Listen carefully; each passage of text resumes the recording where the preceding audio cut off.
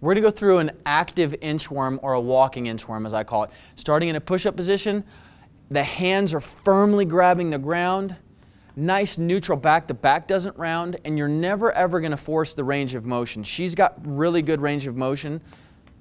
Walking those feet as high or as close to the hands as you can comfortably, dropping back into a push-up position, walking up forward, and then back into a push-up position, holding a nice stiff trunk. That is a walking inchworm.